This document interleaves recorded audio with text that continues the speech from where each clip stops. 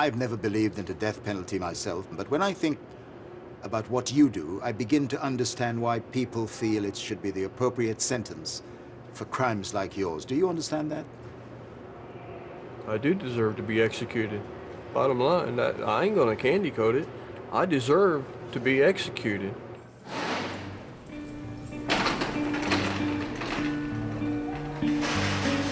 About an hour's drive south of Chicago in the state of Indiana is one of America's oldest and most notorious maximum security prisons. The majority of the 1,900 inmates here are serving long sentences for unspeakable crimes. And when I came at you, I wasn't just going to stick you an inch. I was going to run something all the way through you. Camera crew on 300. 12 are due to be executed on the orders of the state. Hi. For 2 weeks, I was given privileged access to this dark and forbidding world. Stealing cookies as a 7-year-old boy in school turned into a 20-year-old killing a cop, landing himself on death row. It went from stealing cookies to shooting a cop. Welcome to Indiana's State Prison.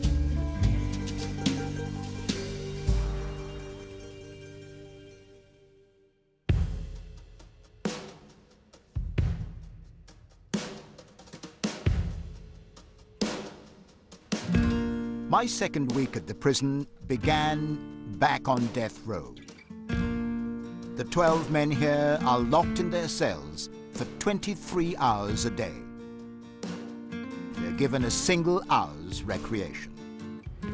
Taking his is Frederick Bear. His crime, the murder of a mother and her young daughter. Bear could be next on the list to be executed. Is this your exercise routine? Yeah, this is my recreation right now. You want down, Mama? And how's the cat? That's my girl, so. Looks particularly well fed. Always. What's your exercise routine? Well, it usually consists of the leg press machine or going outside or hitting the weights or sitting there calling somebody, your loved ones and your family on the telephone. You know, or you can just sit up there like I was doing and just writing a letter, writing my girl over in Germany, so. Is she in Germany doing what? She's in Germany probably right now getting ready to fix supper. So, her name is Susan, and she's a very beautiful person. It must be strange having a relationship when you're so far away and when you are in the circumstances that you are. Ain't gonna sugarcoat it. Most of us probably won't get off death row. We'll be executed, or we'll die from our appeals running out of, you know, whatever health reasons or whatever. I hope maybe one day I might get off. But the reality and the truth of that, I probably won't. There's like 16 levels to death row appeals, from the start all the way to the finish. And that's not including clemency, asking the governor for, you know, please, grace. And which stage are you at? I'm on 13. I've been here 7 years. My appeals have been going since then, and I'm kind of rapid on mine. That's what tells me I don't know if I'll get off or not. It sounds from what you say and what you admit yourself that time is running out. Yeah, it is. It is. That's the reality of my situation. When your time runs out, you know, you're handcuffed and you're strapped down. They stick a needle in your arm and they kill you. It might sound cold, but that's the reality.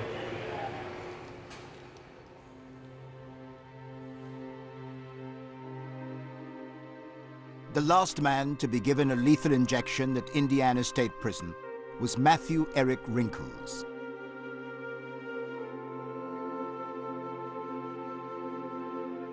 Convicted of killing his wife and 2 relatives, he spent 14 years on death row.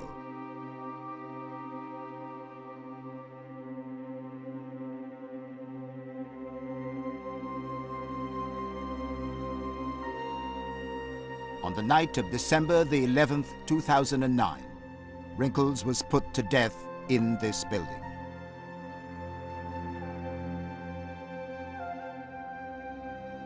Superintendent Bill Wilson, who presides over all executions at Indiana State Prison, is taking me to its death chamber. So these are the steps which an inmate who's about to be executed would take into this area. Correct. There's a process or a time frame in which we do everything. But yes, approximately between 4 and 5, the night of the execution, we would bring the offender over here, and he would be housed in a holding cell until the time of the execution.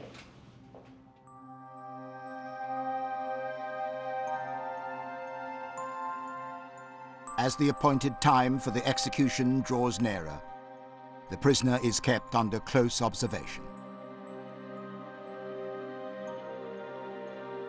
This is usually a very quiet time for the offender, though. Some make themselves preoccupied with television. Others just sit here and meditate and are very quiet for the last few hours. My job is one single event, and that's to put this man to death. That's very a surreal moment in time.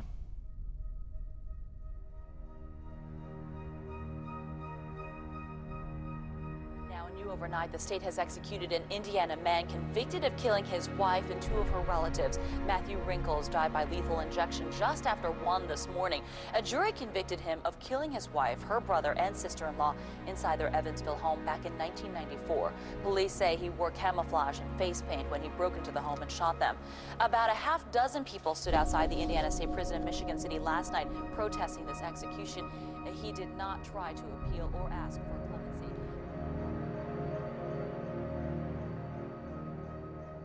How do inmates react right at this point?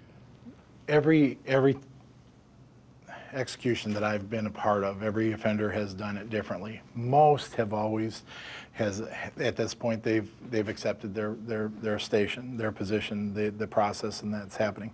One of them, the first execution that I was ever a part of, the offender turned to us and apologized to us about having to put us in this place. And he basically said, "I'm sorry you guys have to do this." Do people resist? I mean, there's not very much to resist with handcuffs all around and being tied up to the gurney. The only time I've ever had any resistance was one offender was passive. He didn't actually participate in movement. He didn't participate in getting on the bed. So we had to actually carry him from the holding cell and onto the execution bed. Are there any words exchanged? What do you say? Well, we do everything we can to make sure that the offender's comfortable. We do talk to him. We make sure that he understands where we're at in the process. We constantly are encouraging him to ask questions or just trying to be there for him. Once he's placed on the gurney, he's allowed to give a final statement. An actual death warrant is read to him so that he understands, again, why he's in this position. And at that point, then, we start the execution process.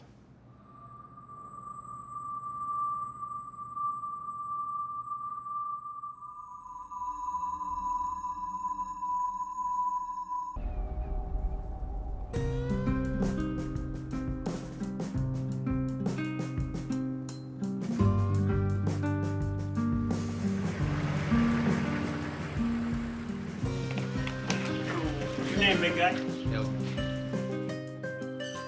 Every week, on average, 9 new prisoners arrive at Indiana State Prison. The majority are young men. Many will spend the rest of their lives behind bars. Are you suicidal? No. Are you sick or weak? No. Take meds? No. Are you being treated for medical, dental, or mental health? No. Here we go. Yep. Lieutenant Gillespie takes me to Cell House C, to which some of the new arrivals are assigned. It's the largest block at Indiana State Prison. It holds almost 400 offenders, nearly all convicted murderers. C. Charles, 23. 20. This is Sergeant Zimmerman. How do you do? I'm Trevor McDonald. Hello. Nice to meet you. He pretty much runs the house. Yeah.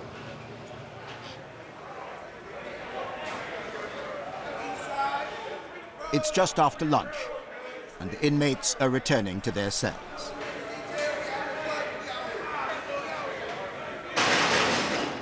I can just see this chap stroking a cat down there. Yes.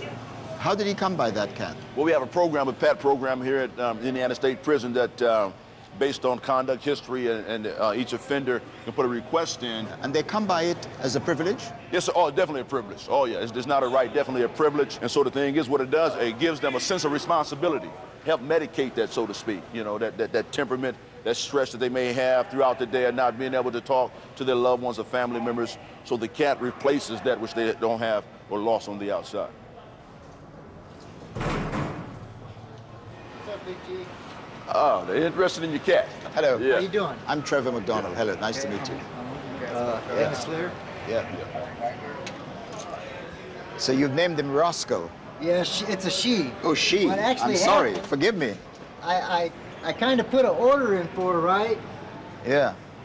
When you get put on the list for a cat, you ask, they ask you what kind of cat you want, a male or female. I expected a male because I put in for a male cat. So I had bought all this stuff and got it all ready, even named it because I knew what I wanted to name him. And then about a month later, I realized it wasn't a boy. I couldn't change her name then. So that's So what Rascal it was and Rascal it is. Rascal it was and Rascal it is.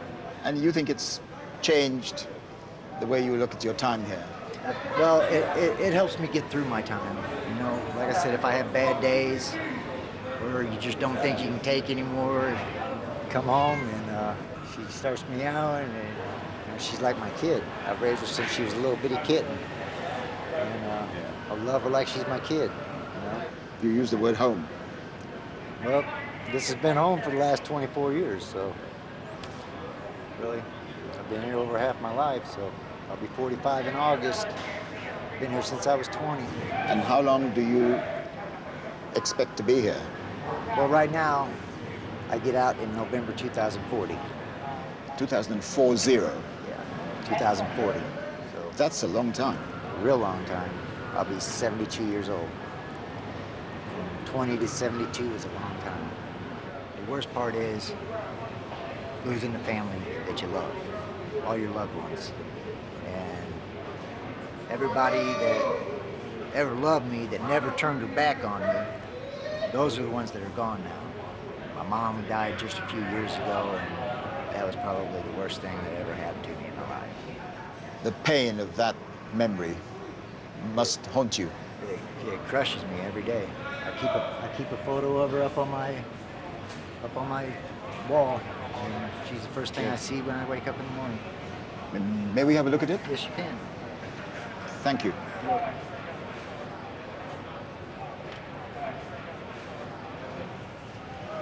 This is my mother. That's your mother, This yes. is my mother, and this is a picture that she had sent me of a cross, and she wrote on the back, she says, "Put this on your wall where you can always see it. Love, Mom." And I keep that right there.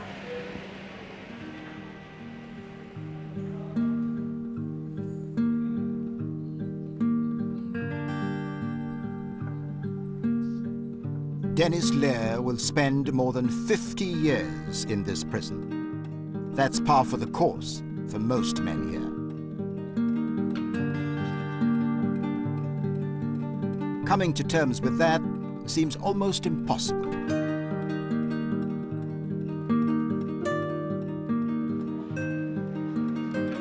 There must be people here who stand no chance of ever getting out. Sure. How do they cope with that realization? I believe it's an individual thing. Once you come to the realization and to the fact that possibility, there's a chance that I'm going to spend all my entire life in the departments of corrections. So those offenders who come into the realization of that and embrace that are the ones that continue to live their lives the best way they can. You talk about their embracing it. You use the word embracing Yes. it. Must be very difficult to do that, to come to terms with the fact that this is it. They're never getting out. Yeah, some of the offenders I talk to, especially the young ones, and that's the problem that we have with the young offenders, truly have not embraced it. They say it's a time frame within 1 to 5 years, a high end of 8 years that an offender fully realize of the fact that he's going to be here for the rest of his life. And do people ever abandon all hope and give up when they realize that this is it, this is the end, they're never getting out? Yes. Unfortunately, you have offenders, suicides in the Department of Corrections, and it's predominantly those offenders who realize that there's no more hope.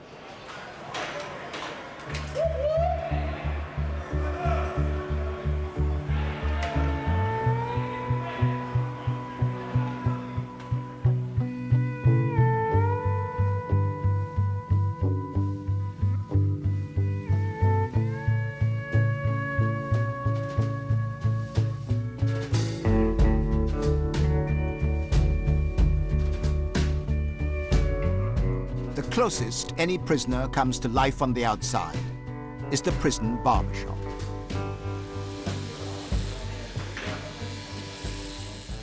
It has an appearance of near normality. Convicts who work in it are among the most trusted in the institution. John Sawatka is serving life with no possibility of release. Lieutenant Boylan, how long have you been coming here for your haircut? To John, I've been coming for about 7 years. He was living in my cell house, so when I came in, it was just kind of a normal face to see, so I sat down, and he's been cutting my hair ever since. John, is he a fussy person to have his hair cut or not? No, sir, he's not. The lieutenant is an ex-Marine, so he likes it high and tight. But I was kind of put in check by a certain person in his life that doesn't like it real high and tight. She likes it a little bit faded, so I take care of what his wife wants. He has a very lovely wife.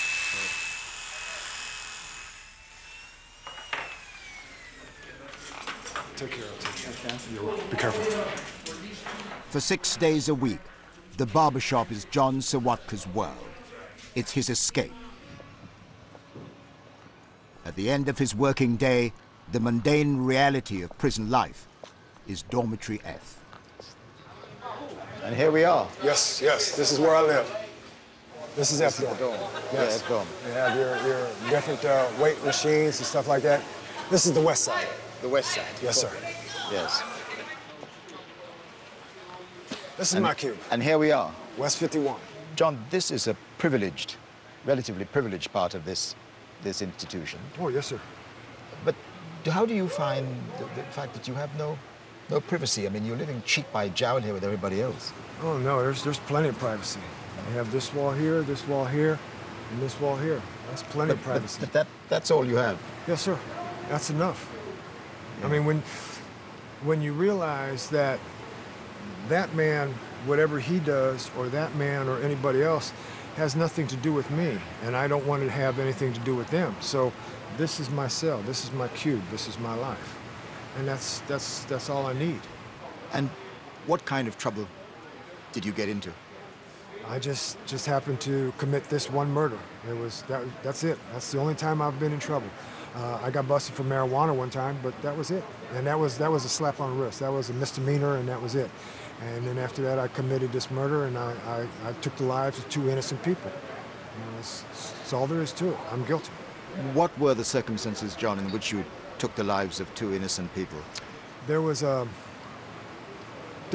gentleman that I grew up with, and he knew another guy. Well, being that I was a dope fiend, this man presented pictures of my mother, my father, and my brother. My mother in the yard with her chihuahuas, my father coming out of the ice machine, and my brother getting out of his car in our driveway. And he said, as easy as it is to take these pictures of your family, that's how easy it is to kill. I can kill these people. That was my family. And I lost it. I don't know where I went, but I lost it. And he says, this is what I want done, and I took the lives of 2 people. When he said to you, this is what I want done, what did that mean? To take the lives of these 2 people, because he was trying to take over the tickets, the lottery tickets within Gary. And I didn't know any better. And when I thought he was a big-time hoodlum, and I was scared. I was scared more for my family than I was my life. I take your point about being, worried about the lives of your own family, but you could have reported him to the police. I know, thought never came to my mind. Thought never came to my mind. I don't know why. I don't know why.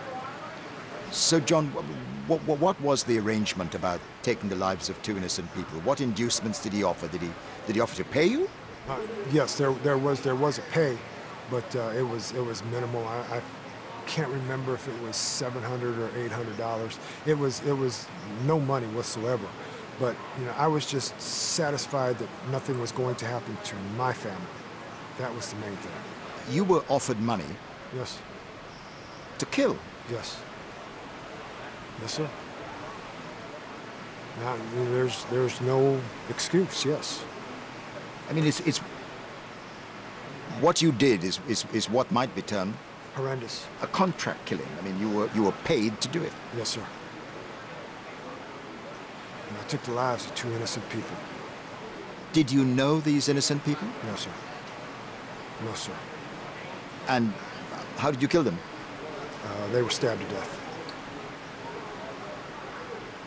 Wow. $700. Yes, sir.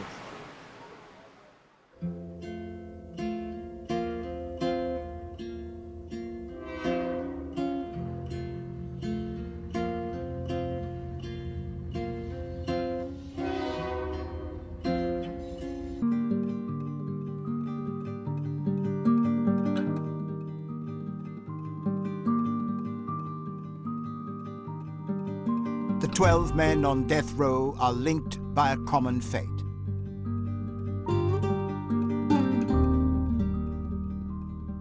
One day, they'll formally be told precisely when their lives will end.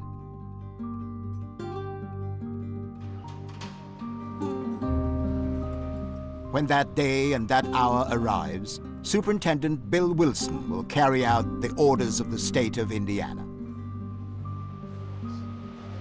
Mr. McDonald, this is Mr. Allen. How you doing, Mr. Allen? Yeah, I'm glad this weather changed. Glad the weather changed? Yeah.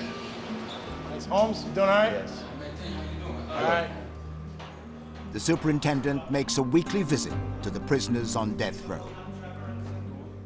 The last man he sees today is Frederick Bear, who killed a mother and her daughter. This is the last cell on the row. Last cell on the block. You can see Mr. Bear has an infatuation with one of England's most famous people. She has been a lifelong love of mine since like 10, 11 years old when I saw her get married the first time to Charles. And I followed her all my life. Why?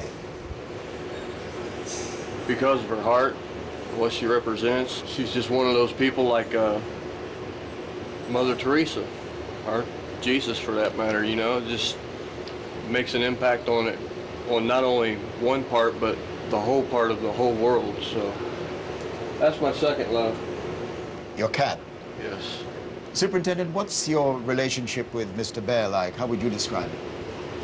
Oh, I'd say we have a great relationship as far as a superintendent and offender.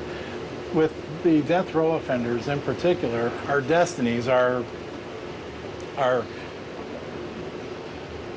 course in life will throw us in the same event.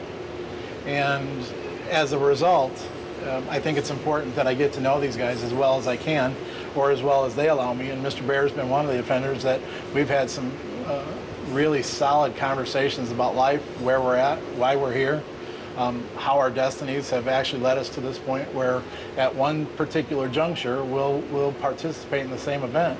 That event that you talk about is that you will preside over his execution. Correct. And Mr. Bear, what do you think of the superintendent having made in a compassionate way, as he described it, that cultivated that relationship with you. But in the end, he will be the one to take your life. It's not actually Mr. Wilson's taking my life, so, you know, it's the state of Indiana that's taking my life. He's a good guy. He's a fair person. He'll listen, he'll understand, and he'll exercise judgment on what he has to do fairly. He's not discriminatory towards anybody, and I gotta respect that. How do you deal emotionally with the fact that you know you will eventually preside over his execution, his death? I've come to grips with it by virtue of meeting with my religious leaders of my particular church and how the church feels about it. I've also asked God for forgiveness for my feebleness in the fact that I may not always understand what his intentions are for us. What I do know is that man has been allowed to create laws. We enforce those laws, and up to and including the death penalty. If I don't understand, because I can't, because I'm human, of what God's true intentions are, then I ask for forgiveness for that feebleness. I say this with some trepidation, but it seems that between you both, you have made peace with each other about what's to happen inevitably. Yeah, I don't know that we ever had to say that we've been at peace with one another, but I think we've made the effort to understand where each other are in the process and how our lives are intertwined. And one single day will have the most effect on one another. He will always be a part of my life, and I then of his at some point. I put myself on the path to put him in the position to do what he has to do. Again, affecting somebody else's life years later by one or several acts of stupidity and undescribable things that I've done in my past, shamefully, regretfully. As much as I love that cat and adore her and almost one shy step of worshiping her, I would give her up to undo what I've done. Thank you. Thanks. Appreciate it.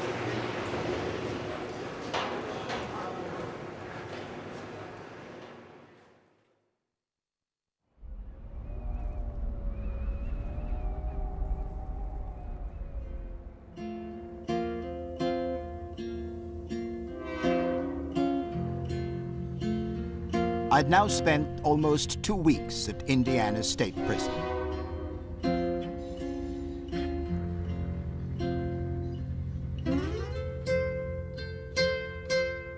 Convicts here face acres of time and limited horizons, and a routine that can be crushing in its monotony. But that can change in an instant. Morning. Morning. I'd been alerted to an incident in Cell House C. This CCTV footage shows a prisoner being dragged along the range after he'd been badly beaten. How badly was the victim beaten up? He was beaten up, I could say, pretty bad. You know, when I got there, I actually thought he was deceased because he wasn't moving at all. You thought he was dead? Pretty much, yes, because I had to get his door open. His door was already unlocked because he's a fireman. You know, firemen are out during the day. He was out, and his door was closed at the time. I had to get his padlock off because he was locked. Get in there. I touched him to move him, and he finally showed me that he was responsive. And one thing about it, his light was out. So whoever did it, they wanted to make sure that we didn't see it. You got to be prepared for anything and everything. That situation yesterday, it could have been me getting walked out on a gurney instead of somebody else. You have to be ready for it all. The prisoners in this block will now be locked in their cells for 24 hours a day. It's an obvious safety measure. The prisoners see it as punishment. I went to see how Dennis Lair, who I had met earlier, was coping. Hey, Dennis, how are you? Good, how are you? Not too bad. All right. How are things? They're okay, I guess. They've been better. Yeah. How would you describe the atmosphere on the cell block when there is a lockdown like this? People don't like it. I mean, people have their families coming up, and there's no way that they can notify their family and tell them not to come up to visit. Like right now, I've got a cousin, her stepson is in the hospital, had major surgery the other day. I don't know what happened. You know, there's no way for me to contact home. And so I don't know if he lived or died. You know, it was a life or death situation. But I have to sit here and I have to wait until I come off lockdown to find out what happened. How many times has that happened to you since you've been here? Oh, it's happened a lot. I mean, I've been on stretches back in 90 or 91 where we was locked down for like 11 months straight. How do you cope with being locked down for that period of time? Well, you got to deal with it. You find something to do to keep you busy. If you don't keep busy, you keep yourself occupied, you know, you might go crazy. You know, some guys do. You know, I'm lucky I've got a TV, got Rascal in there, so, you know, she helps me pass my time. I got my guitar. How does Rascal cope with being locked in? I don't think she likes it. I think she wants to get out on the range, but she's sitting at the bars now, so I think she wants to get out on the range and run around. The restrictions apply to her as well? Oh, absolutely. Yeah, she can't come out either, you know. But yeah, she wants out too. It's hot on her too.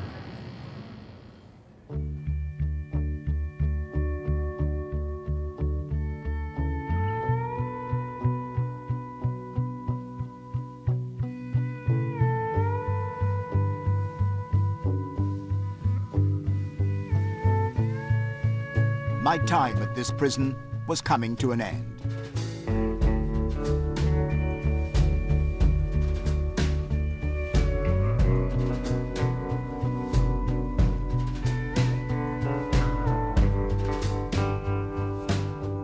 I was surprised that so many prisoners talked about the possibility of freedom one day, perhaps as the only way to survive a long sentence, even if freedom is an impossible dream. Before I left, I asked for one last meeting with Frederick Bear in his death row cell.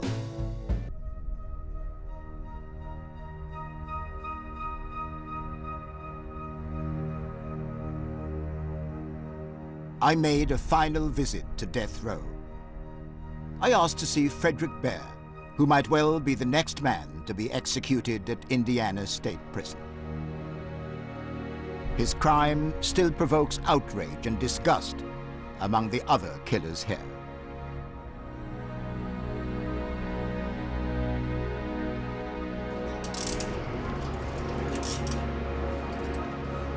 Love, 206. One afternoon in February 2004, he talked his way into a house and killed a mother and her 4-year-old daughter by cutting their throats. Bear, who lives in Indianapolis and was arrested there last night, was working in Madison County on a construction site. He says he got lost, and that's why he was near the Clark home. When he was arrested, he strenuously denied any involvement in the horrific crime. I'm not a violent person. I cry when a freaking butterfly gets hit on the windshield. That's how soft and sentimental I am, because I love life. Why would I want to destroy life? I was driving up and down that road like the witnesses said and everything. Yeah, that was me. I was driving up and down the road. I was aggravated. I was high. I'm not going to lie. But am I a cold, sadistic murderer where I can cut a little girl's throat? A 5-year-old girl's throat? No. I love kids. But that was 8 years ago.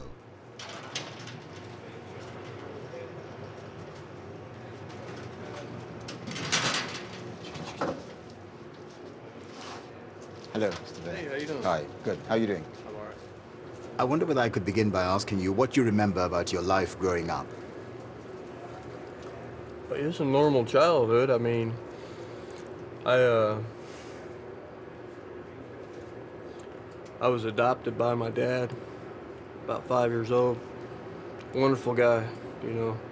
Didn't have to, but he loved us anyway. And he adopted me and my brother. And life was okay. It was rough. Didn't know as life went on that a lot of the abuse and stuff would start, but alcoholism and stuff played a part in that. And then my sister passed, and life sort of fell apart after that. But I mean, I learned a lot of good things before that, and you know, hard knocks, hard lessons, but you know, we all have a hard life one way or another, so I'm not the only one that's been beat on and all that, you know, so, but relatively normal to some certain extent, you know. Do you remember the first time you broke the law? Yeah, I was,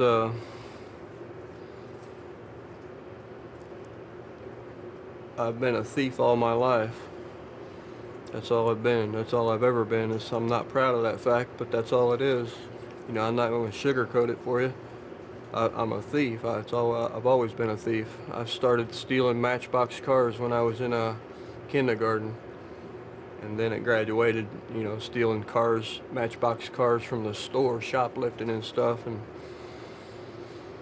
I graduated from that to stealing money. You know, then just stealing all my life. When you look back, what is it you would say that set you on the road to crime, stealing and drugs and so on?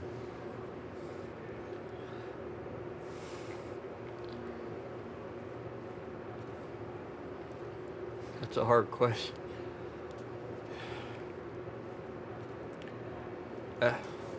After my sister passed away, life sort of fell apart, and I kind of gave up. She was like a big figure in my life.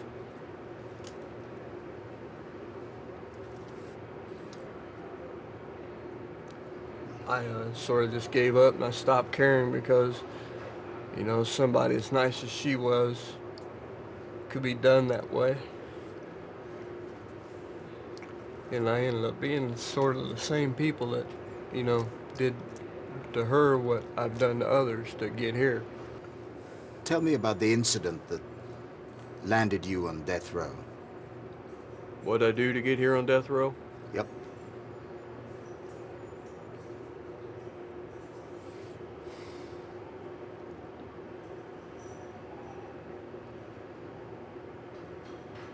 I broke in a house. I walked up, and under the ruse of being lost, I walked in and I knocked on the door, asked to use the phone. If somebody, you know, if nobody answered the door, then I would break in the house. Nobody was home. So I knocked on the door, and a little kid answered the door. And so my first thought was, could I use your phone? You know, throw it off.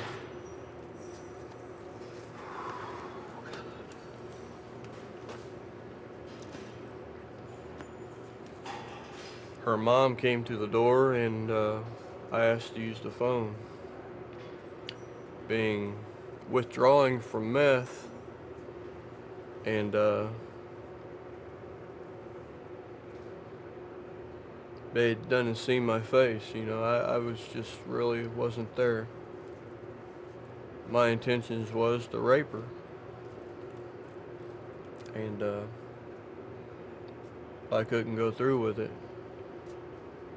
But I'd already gone too far, and to back out now, I know where I was headed. I was headed back to prison, and I guess I just thought that if I killed them, nobody would never know, and so I cut their throats. I cut both of their throats. Help me to understand that. You went in with intention of raping the mother, but you ended up killing both of them, including slitting the throat of her.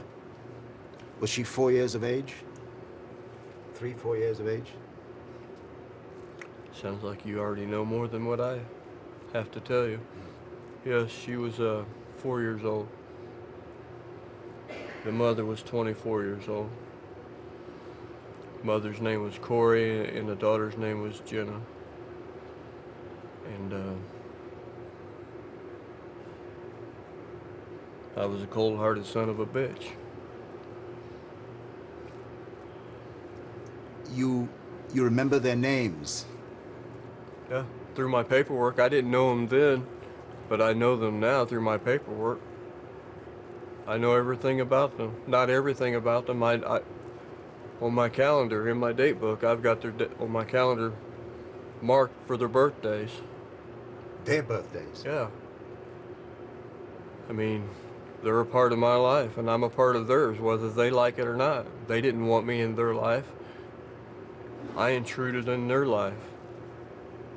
Yes, well, you're not a part of their lives because they have gone on. They've died. They've been killed. Right. I'm a part of their families' lives. I've killed a little kid. In a most horrendous way. In the worst possible way that could be imagined. You just don't know. I wake up from that still, and it's 7 years, 8 years almost now. I'll be here on death row. Well, no, it is 7 years. I'll be here on death row 7 years. And I still wake up, cold sweat, when I think of what I've done, especially to that little girl. She was at the beginning of her life, and I stopped that. How do you think I feel about that? No, you can't even imagine how I feel. I can't. I can't.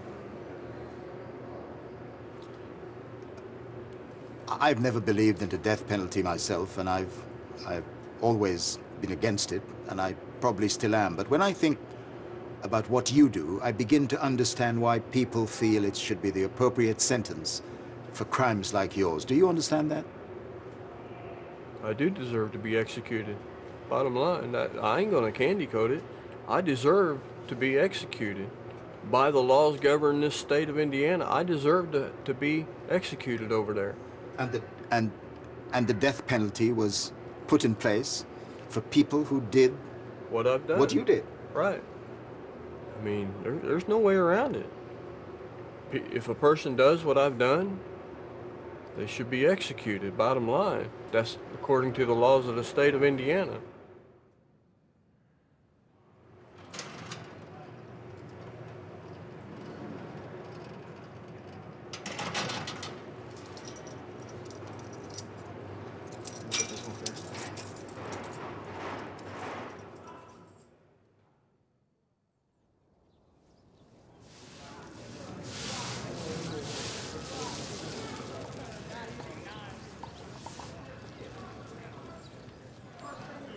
I eventually took my leave of Indiana State Prison and the 1,900 men confined within its walls. But the memory of what I saw and heard here will stay with me for the rest of my life.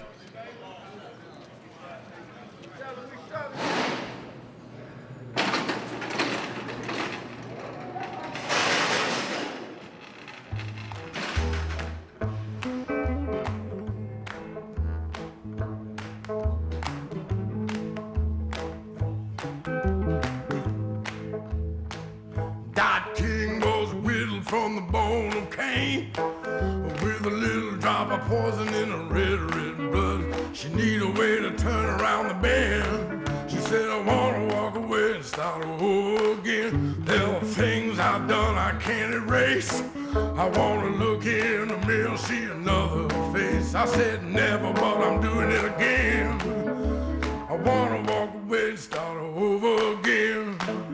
No more rain.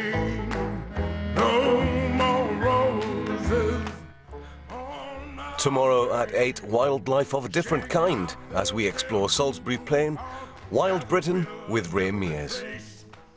There's a heart that's beating in every page. The beginning of it starts at the end.